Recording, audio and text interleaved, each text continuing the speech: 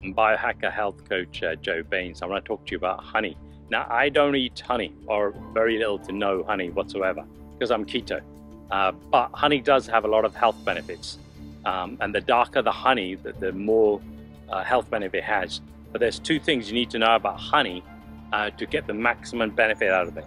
One, the darker the honey, the more nutrients it has.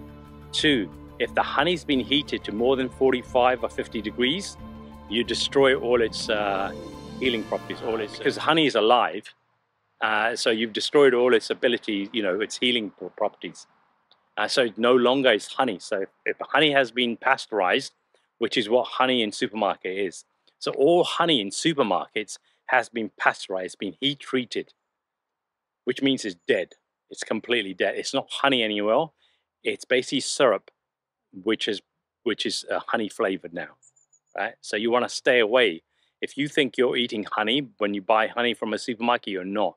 Right? So you want to stay away from honey from supermarkets completely. You want to get raw honey, and you can't put the honey in your coffee or in your tea, or you cook with it. Yeah, because as soon as you do that, you destroy it.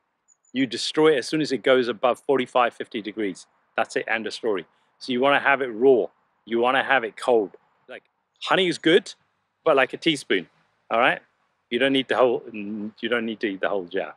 All right. Enjoy. Remember, it's got to be raw honey. And as soon as you heat it, as soon as you put it in your tea or your coffee, you destroy it.